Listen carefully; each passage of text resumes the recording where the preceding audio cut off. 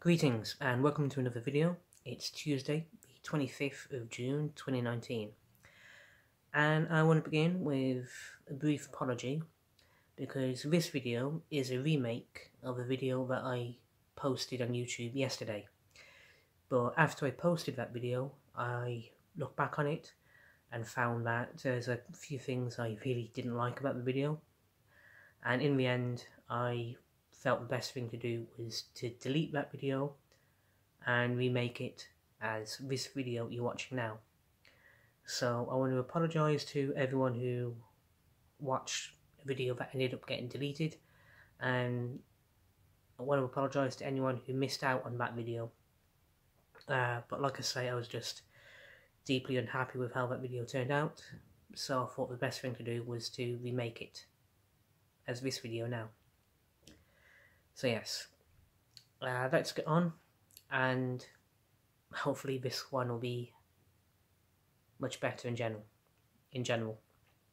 So yes, the story we're talking about today, I first heard about in July 2009 from a magazine that I really like to purchase, which you can buy from most newsagents here in the UK. And the magazine is ForteanTimes. If you're interested in stuff like the paranormal, like ghosts or UFOs or mysterious creatures, or if you're interested in stuff like history and folklore and archaeology and stuff like that, then this is a fantastic magazine to pick up. It's really interesting, and it does come out with fantastic gems like what we're talking about today, which is based here in Shropshire. It's not a story about Telford, because at the time of this story, Telford did not yet exist, but instead it's based at the Shropshire Union Canal, which has a big connection to, in history, with the area of Shropshire which would later become known as Telford. And what are we talking about today? We're talking about the man monkey of the Shropshire Union Canal. So let's crack on with the article, have a look at what we're talking about today. I'm just going to read the first couple of paragraphs or so of the article, and then we'll just try and crack on from there as best we can. Right. Constructed in the early 19th century, England's Shropshire Union Canal is 67 miles long and extends from Ellsemere Port near Liverpool to Autherley Junction in Wolverhampton. The southern end of the canal, originally known as the Birmingham and Liverpool Junction Canal, was the last of the great narrowboat canals to be built, and is testament to the masterful engineering of Thomas Telford. Its deep cuttings and massive embankments can't fail to impress, but they create a picture that can be as eerie as it is picturesque. The Shropshire Union Canal is quite possibly Britain's most haunted waterway. Countless tales of encounters with spectral Roman soldiers, wailing banshees, and ghostly World War II pilots circulate among those who know the history and lore of the canal. But the most famous, or infamous, ghostly resident of the canal is a diabolical entity known as the man monkey. Now, in the year 1883, there was a book published called Shropshire Folklore, and that book was published by Charlotte Sophia Byrne. And the story about this man monkey was, I think, according to this, one of the first stories to be related to the wider public about what is considered to be Britain's version of Bigfoot. Now, according to Sophia Byrne, Charlotte Sophia Byrne, I meant to say, according to her, this story begins on the 21st of January 1879, when a labouring man was employed to take a cart of luggage from Lantern in Staffordshire to Woodcock beyond Newport in Shropshire, for the ease of a party of visitors who were going from one house to another. He was late in coming back, his horse was tired and could only crawl along at a foot's pace, so that was it. So it was about, on this particular night, because of all the travelling and carting around this luggage, it was about 10 p.m. at night when he arrived at the place where the high road crosses the Birmingham and Liverpool Canal. It was then that the man received what was undoubtedly the shock of his life.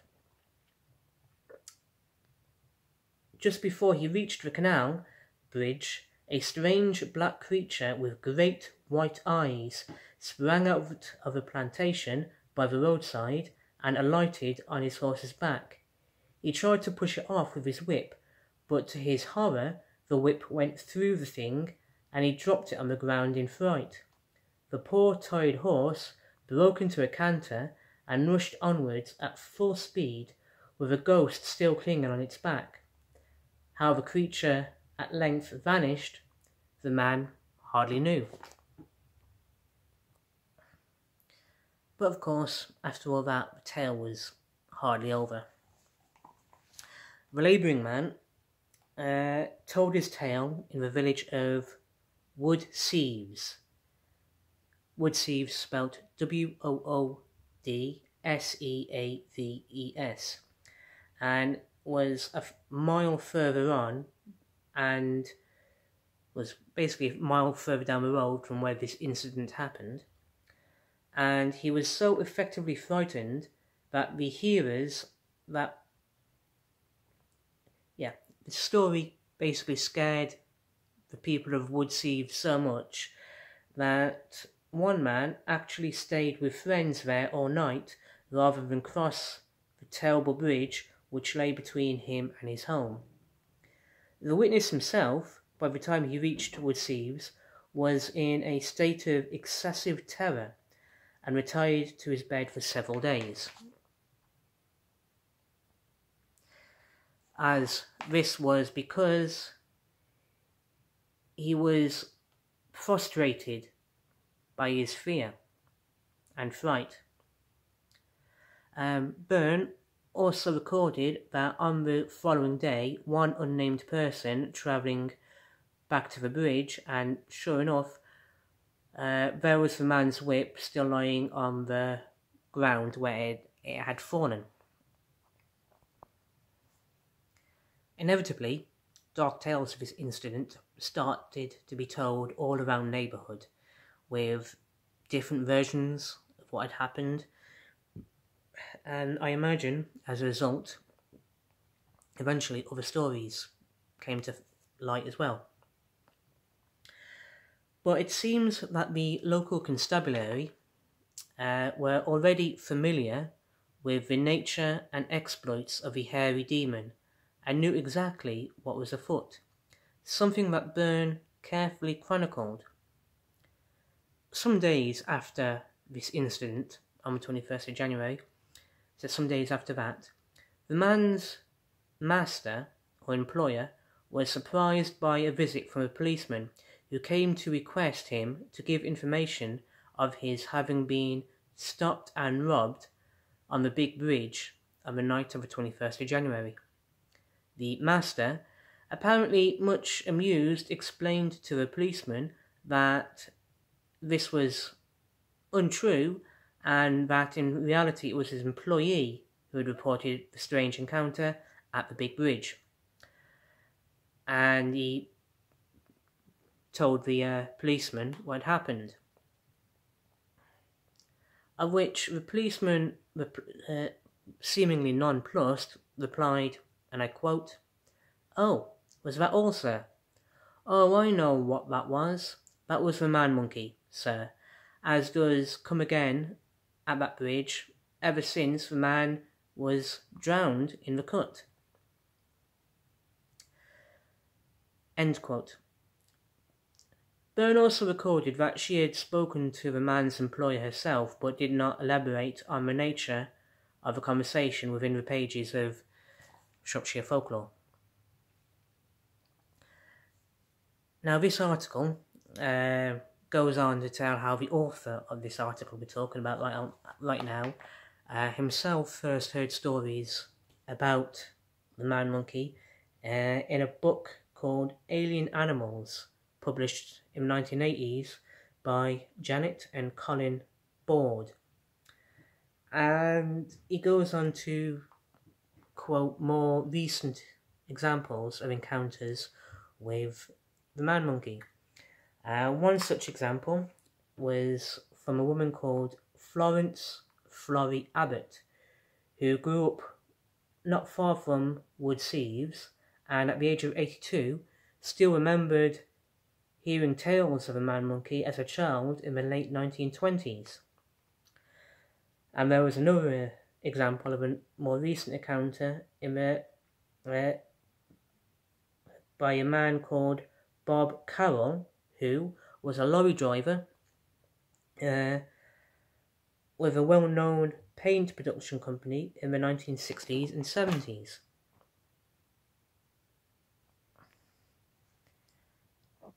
Now, according to Bob Carroll's account,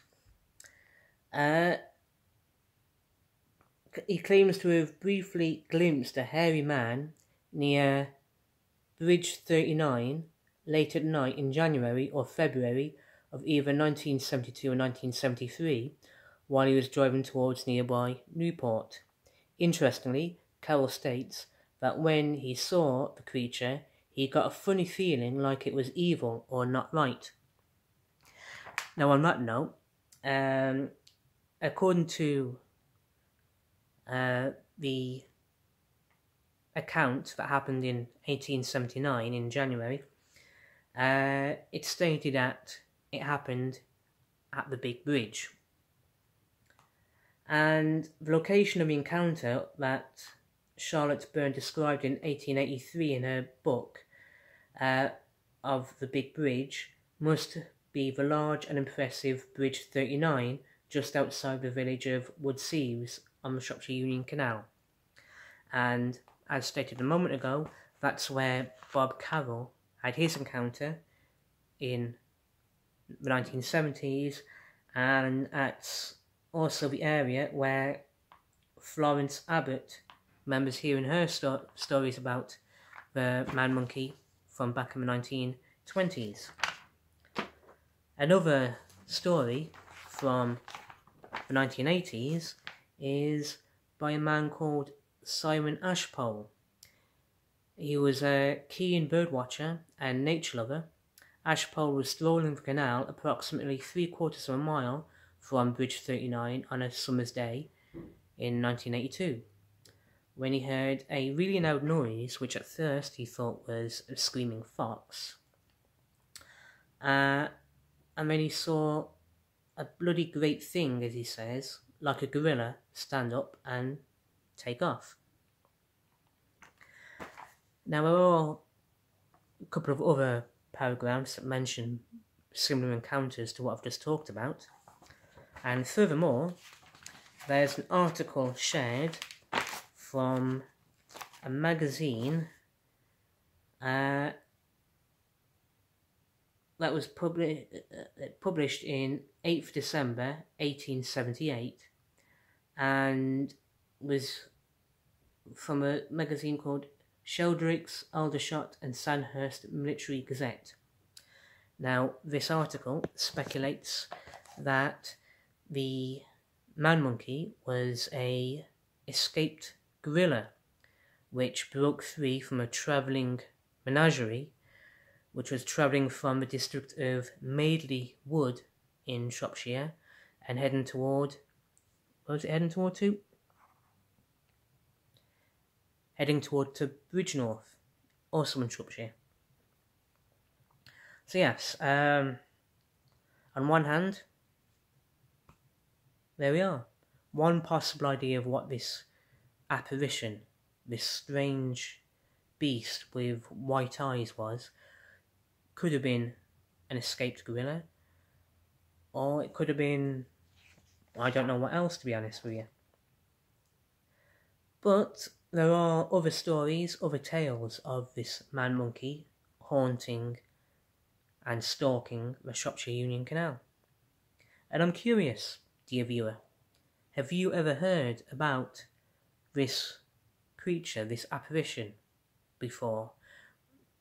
Did anyone you know, friend or family, themselves have stories about walking along the Union Canal and seeing such a thing? It'd be interesting to hear and know what you think, and in the comments below this video, by all means, share your stories. I would like to hear more about the man-monkey of Shropshire. I look forward to hearing your stories.